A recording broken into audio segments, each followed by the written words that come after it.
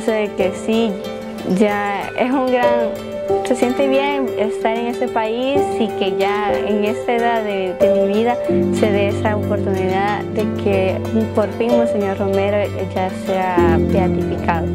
I saw him in such a deep prayer that I said to myself in that moment, this man, I have to follow this man because he's following God.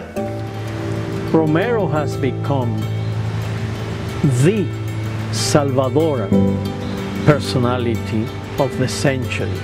Para mí el hecho de que el Papa haya decidido hacer esto de poder de nombrar mártir a Monseñor Romero, pronto beatificarlo, es una noticia muy buena, porque es una noticia que nos motiva a los jóvenes.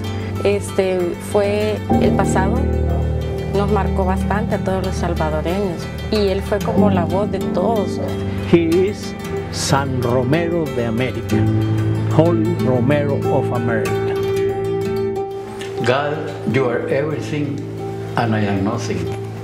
But with your everything and my nothing, we are going to do so much.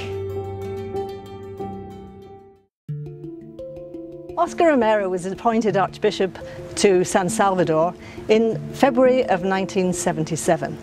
At the time of his appointment, many people in the church feared that he would change the kind of way that the church had been supporting the poor and the oppressed. Just a few weeks after his appointment as Archbishop, one of his greatest friends, Father Rutilio Grande, was brutally murdered as he was driving along the road to visit one of his outlying chapels. Almost overnight, it seemed that a transformation took place within the Archbishop, within Oscar Romero. The rich people who had celebrated his election as Archbishop began to see him as someone who might start to challenge their interests. For him, human rights were divine rights also, because, as you know, man has been created in similar way that God. Romero was in favor of change in El Salvador, for justice. Que Monseñor Romero, teniéndolo todo, él decidió ayudar a los pobres.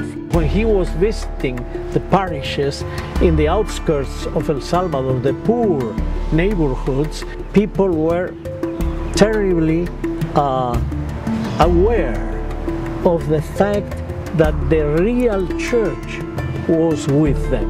Somebody said to him, Bishop, when are you going to finish this fight with the government? And Bishop Romero said, I don't have any fight with the government. The people have a fight with the government, and I am beside the people. He was afraid and he feared for his life, his own life. On the evening of Monday, the 24th of March in 1980, Archbishop Romero was celebrating Mass in the chapel of the Hospital of Divine Providence, where he lived.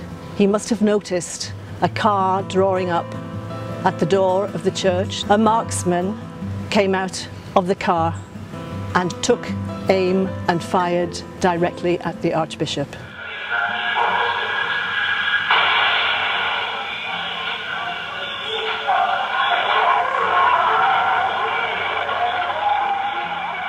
After the shooting of Bishop Romero, for me was terrible, for so many persons was terrible, and the people, the poor people said, who is going to defend us now? The situation was getting worse and worse until the civil war started 1 year later. Y él sabía de que le iban a matar por sus decisiones, no le importó y apoyó a los pobres hasta el último día de su vida. It took more than 20 years for the process of beatification to reach the point where Pope Francis declared that Archbishop Romero was indeed a martyr, and as such that his beatification would follow soon. El Salvador and the whole of Central America and not the whole of Latin America have been waiting for this event for 35 years already. Entonces, ¿quién es para mí Monseñor Romero y lo que ha formado el Papa en esos últimos días? Archbishop Romero died for justice. He died because he was a man who spoke the truth and he defended the poor. He was a saint, he was a man of God, he was a man of the church, and a man for the poor people.